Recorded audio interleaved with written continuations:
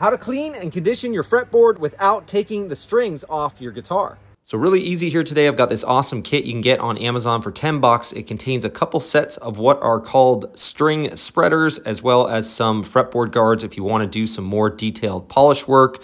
But very easy to install. You just slack your strings here and you can slide these string spreaders underneath to keep them away from the fretboard. I'm going to use some Miracle Cloth here today to just do a basic maintenance on this fretboard. I like to use this on any sort of dark rosewood or ebony fingerboard.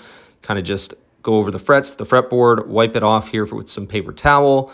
And then I'm going to finish it off with some F1 oil from Music Nomad. I feel it just gives the fretboard a really nice dark look. Really like it. Pull the string spreaders out, tune up to pitch, and we are done.